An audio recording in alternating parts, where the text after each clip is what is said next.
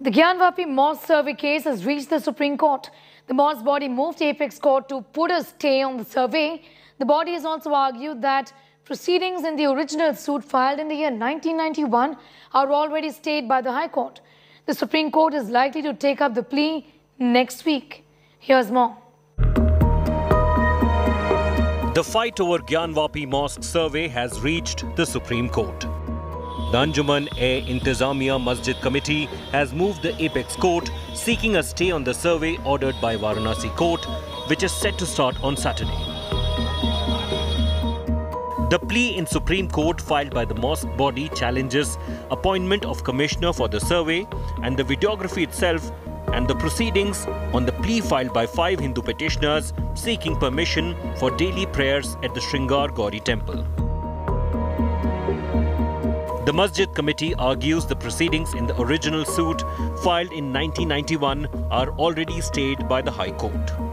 It also says both suits are barred by Places of Worship Special Provisions Act 1991, which ensures status quo of religious character of places of worship as of August 15, 1947. The mosque body says the act had got the approval of the 5-judge bench of Supreme Court that settled the Ayodhya land dispute. The Supreme Court is likely to take up the plea next week. The Gyanvapi Mosque survey has sparked a political war. The court cannot go against the Supreme Court judgment. Why are you doing this survey? What are you trying to come to a conclusion? We have decided as a nation that what religious place existed on 15th of August 1947, period. That's the end of it. That it will remain. You cannot change the nature and character of it. Court का फैसला हिजाब पर आता है, ये भड़काने की राजनीति करते हैं। कोर्ट का फैसला लाउड स्पीकर पर आता है, ये भड़काने की राजनीति करते हैं।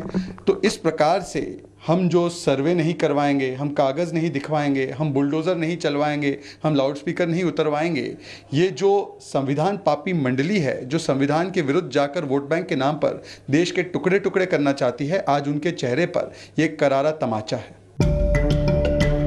On the ground, the administration is making arrangements for peaceful conduct of the survey.